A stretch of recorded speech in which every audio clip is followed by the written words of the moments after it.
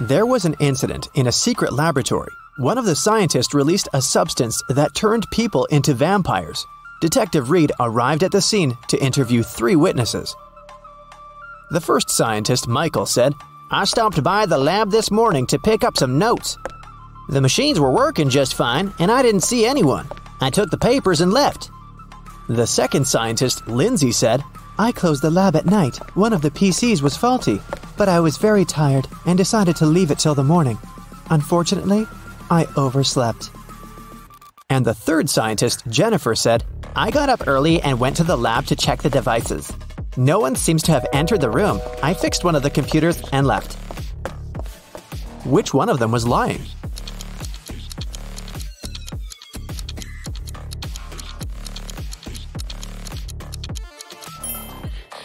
Michael is lying. One of the computers was actually faulty, and Jennifer spent the whole morning fixing it. If Michael had walked into the lab, he would have known about it, or Jennifer would have noticed him. So he must have entered the lab after the others had already left. But why would someone release such a dangerous substance? Michael didn't want to confess, so Detective Reed decided to investigate the crime scene to find out who was behind this. Take a look at this picture. Is there anything suspicious?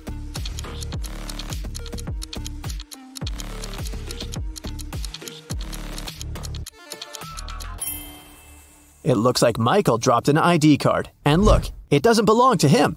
The name on the card is George Wilson. Let's ask him about the incident. Detective Reed went to Mr. Wilson's office to ask him about the incident. "Oh yeah, I gave my pass to Michael," Mr. Wilson said. "But that's only because I had left something in the lab. My glasses. I didn't have time, so I asked Michael to pick them up." Well, that's not a very clever excuse, but how can you prove the man is lying?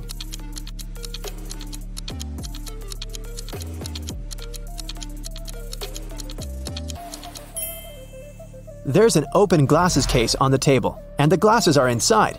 But Mr. Wilson, didn't you say that you left them in the lab? "Oh, did I say my glasses? Sorry, I meant my papers. I made this mistake because I asked my secretary Shirley to look for my glasses yesterday." Find something to prove Mr. Wilson is lying.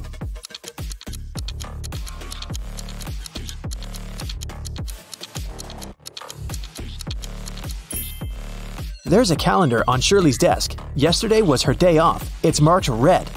Mr. Wilson is lying. Mr. Wilson was arrested, but people have already begun to turn into vampires. Can you guess who's actually a vampire?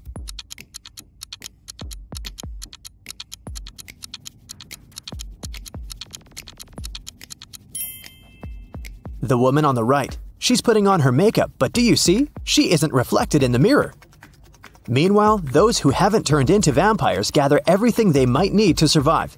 Which of these people is more likely to stay alive?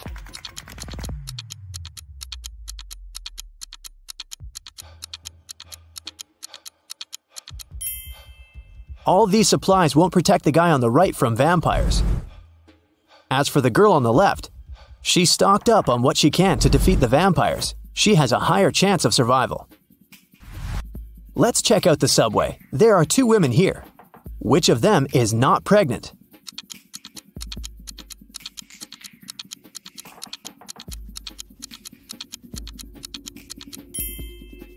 The girl on the left is not pregnant. Look, her belly is of a very strange shape. That's because she has hidden her survival supplies under her clothes. Vampires decided to throw a party.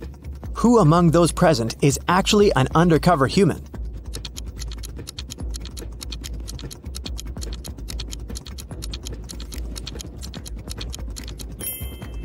The guy on the left is a human. He's wearing makeup and false teeth. Nikki is also trying to survive. She packs her things and decided to move to a neighboring town. But suddenly, a vampire charged at her car. He damages the vehicle and takes away some supplies. Fortunately, he doesn't manage to bite Nikki. She escapes. Nikki has to stay home. The next day, a young man knocks on her door and asks for help. Is it okay to let him in?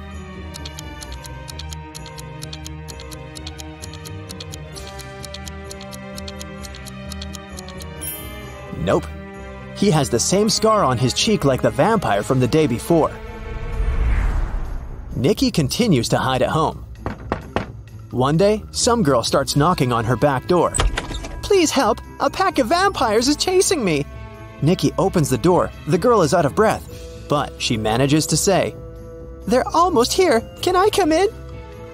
Is it safe to let her in?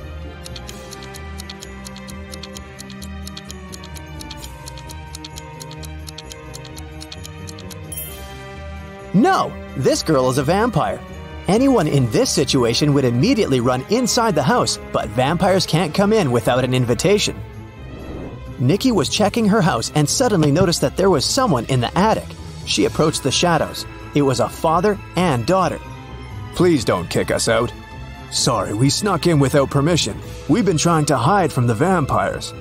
The father said, Is it safe to let them stay?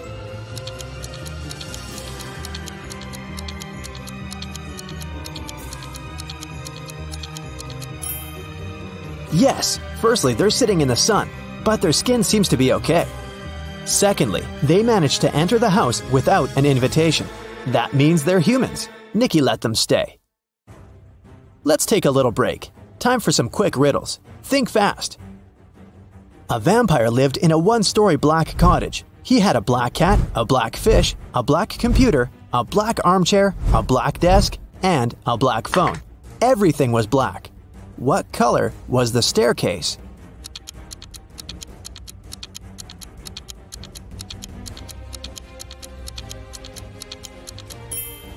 There was no staircase in that house because it was a one-story cottage. 3 vampires are walking fast. The first vampire says, 2 other vampires are walking behind me. The second one says, 1 vampire is walking behind me, and 1 is walking in front of me. And the third one says, 2 vampires are walking in front of me, and 2 are walking behind me. How is that possible?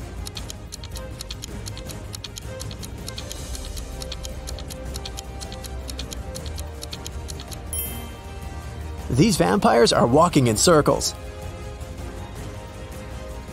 Humans, vampires, and werewolves gathered in one mansion. There are as many werewolves as there are vampires. There are as many vampires as there are humans. How many creatures are there if 3 of them are werewolves?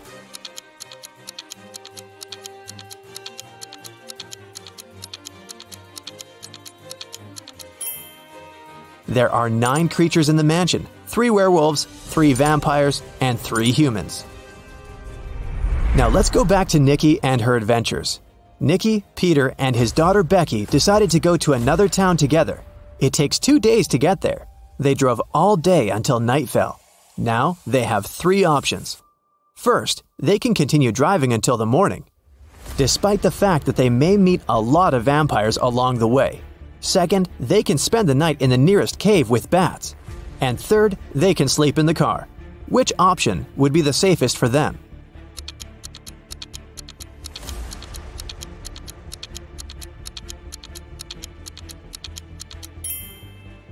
Sleeping in the car is a bad idea. Vampires can sneak up on them in the middle of the night. A night in a cave is also a bad option. Vampires can hide among these bats. The safest option is to keep driving. Although they'll probably meet vampires, they have a chance to survive if they drive faster. They drove really fast and managed to reach the city by the morning. But when they got out of the car, they discovered they were surrounded by vampires. To escape, they need to choose one of 3 roads. On the first road, there's a pack of vampires. They're coming straight at the guys. There are wild hogs on the second road. The third road leads through a dark alley with hundreds of bats. Which of these 3 ways is the safest?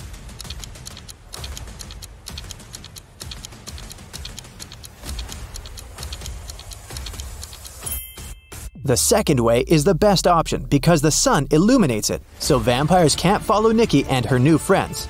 Plus, these dogs don't look too unfriendly.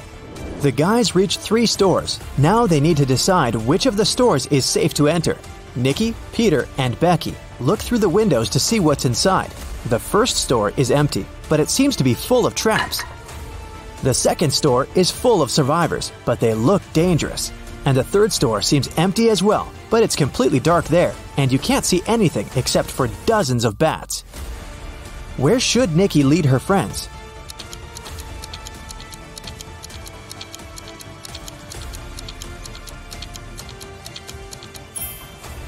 The first store is the safest. If Nikki, Peter, and Becky notice these traps, then the chances are high they'll be able to avoid them. It's worth a try. There's a man in the city who's trying to survive by hiding among vampires. Nikki spent a week photographing vampires to figure out who he was.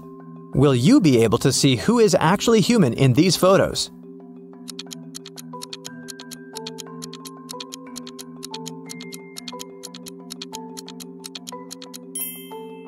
You can see this man has all 4 photos. In one of the photos, he's eating garlic bread, and in this one, his leg is exposed to the sun. He's only pretending to be a vampire. Nikki and the others decided to invite this man to join their group. The man was delighted and said that his name was Douglas. He was a journalist looking for safe places for people. He suggested creating a password that only humans could figure out. They came up with this one: HAWUH. Can you guess why?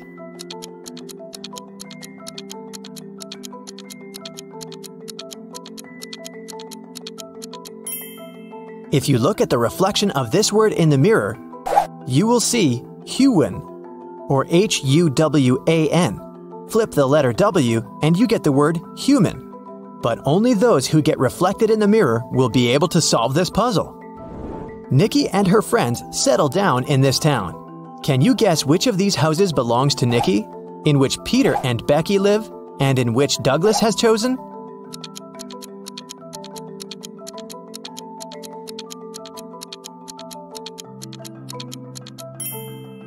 House number 1 belongs to Peter and Becky.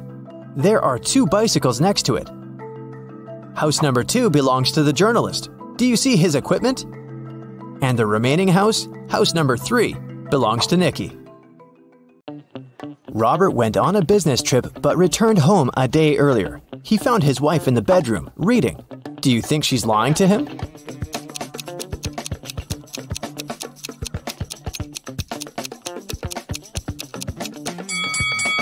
Yes, Robert's wife is overdressed for a reading night. Also, look, there's someone's foot under the bed. Now your task will be to decide which person of the 2 is in the wrong. Ready? Here's the first one. Quinn and Eliza can't swim. This summer, they both decided to learn how to do it finally. Quinn went to the river near her house. Eliza went to the lake with her friends. They both jumped into the water alone. Who's in greater danger?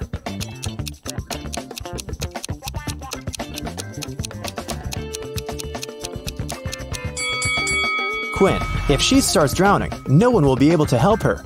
Also, the water in the river isn't steady, so it's dangerous to learn there.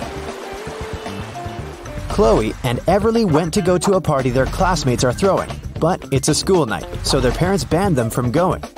Chloe decided to go out of her bedroom window, and Everly wanted to sneak out from the back door. Who won't make it to the party tonight?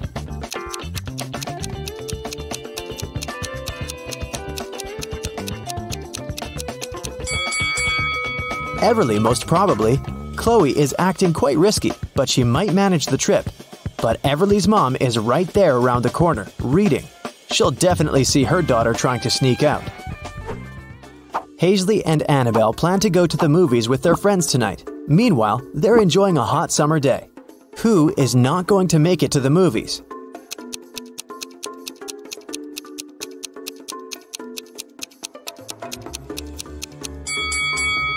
Hazley. She's about to cook the meat that has been standing in the sun for a while. By the evening, she'll probably get food poisoning.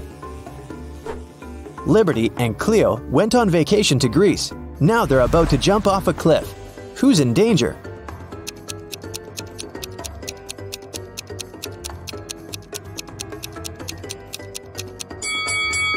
Liberty. There are rocks under the cliff she's about to jump from. Nova made her daughter stay at home and study instead of going to a friend's birthday party. Allison's daughter had to spend the entire day in her bedroom instead of going to the movies. Teenagers come down to dinner at 7 o'clock. Which parent didn't notice they were being lied to?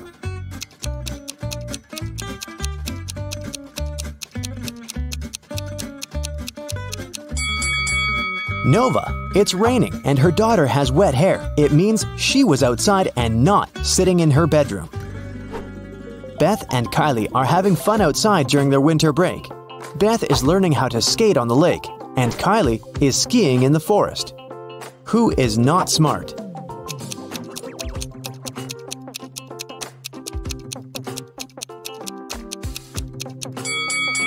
Beth. The ice on the lake is cracking and there's no one around to help her. William and Daniel are driving to work and they're both running very late. Who's doing something really wrong?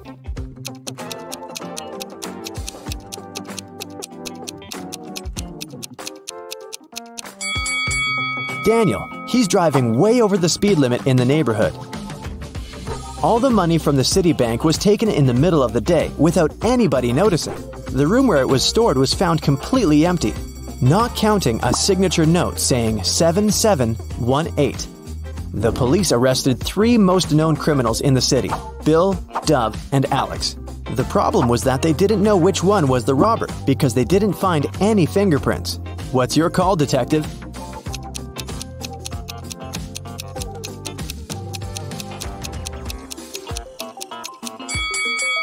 If you turn the paper around, the numbers will turn into a name. Bill. He must be the robber this time. Right before sunset, a peasant boy was caught by the king's palace. The king was very mad and didn't want to let him go just like that. He loved all kinds of riddles, so he gave the boy a chance to escape. He said that the boy could walk out of any of the 3 doors, and if he stayed safe, he'd be free. Behind the first door, there was a huge pot with water that was boiled just in the morning. Behind the second door, there were 3 hungry lions. Behind the third door, there was a raging fire. The boy made his choice and managed to leave. Which door did he walk out of?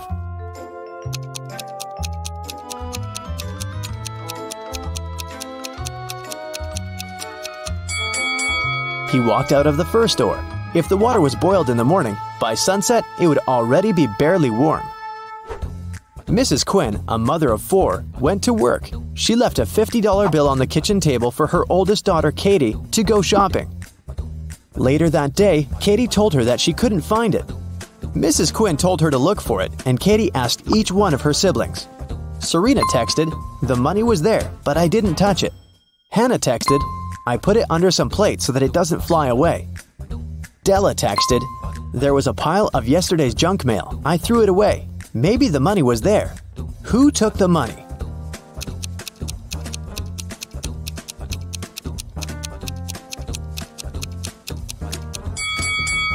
It must have been Della. There was no mail when Mrs. Quinn left the bill on the table, so Della is making things up. Aurora and Autumn were spending their summer in the countryside. They loved to go on long walks and explore the surroundings. One day, they found an abandoned hotel and just walked in. Everything there was crushed, and the glass was shattered. They took some photos and were looking through them at home. One of the photos scared them.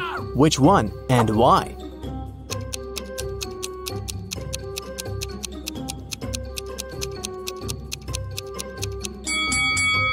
Probably this one. Look, there's a mirror, and they're not reflected in it. Amelia and Dakota are sisters. Their grandmother gave Amelia a bracelet, but they both loved it. So, Dakota often steals the bracelet from her. Once, Amelia came home and noticed that the bracelet was gone. She knocked on her sister's door. Dakota opened the door but noticed that it was her sister and shut it.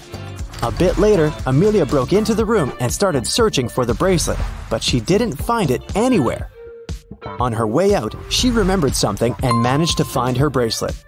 Where was it?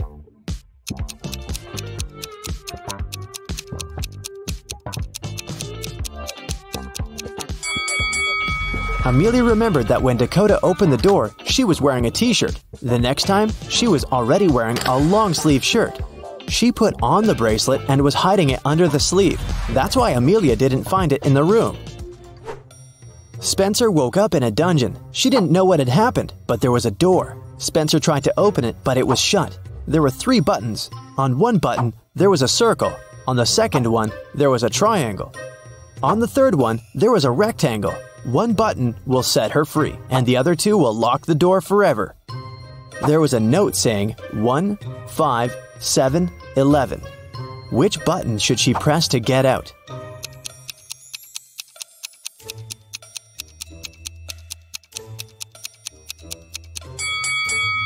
You might have noticed that there's a clock right above the door, and it's there for a reason.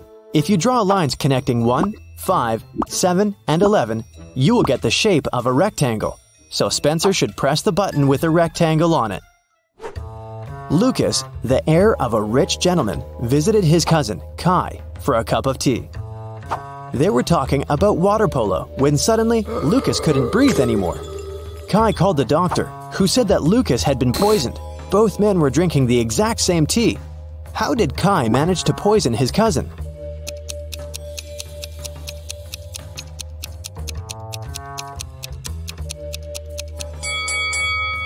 The poison must have been on Lucas's cup. When he touched it with his lips, he probably licked it off. There's a town where it's only allowed to have fun and eat candy. No one ever reads or studies. Mrs. Relham came home after a long and fun day at the club. Her 3 daughters spent a fun day at home. She asked them what they'd been doing. Hannah said that she was watching TV all day long. Elle said that she spent the day in a water park. Ava said that she and her friends had a candy-eating marathon. Still, Mrs. Relham could tell that one of her daughters lied and actually spent all day reading. Who was it?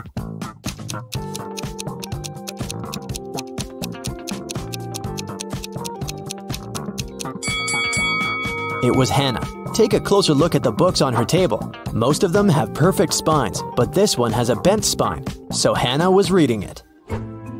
The woman called the police and reported that she'd been robbed. Here's a recording of what she said. I went to the ladies' room to fix my makeup because I was on a date. Suddenly, someone approached me from behind and hit me on the head with something heavy. I blacked out, and it took me several minutes to come. I'm still feeling dizzy. I don't know what the person looked like. I didn't see anything. I was reapplying my lipstick. The police refused to fill in the report and sent her home. Why?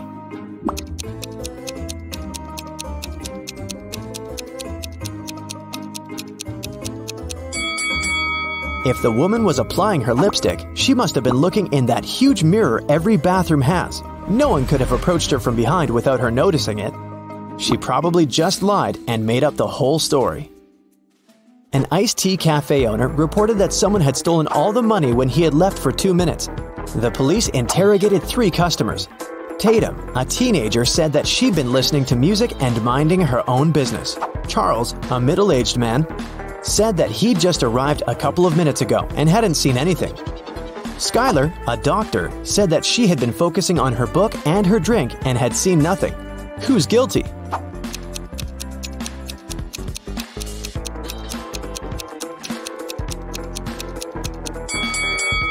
Charles said that he'd just arrived, but look, the ice in his drink has melted. He definitely has been there for a while, not just a couple of minutes.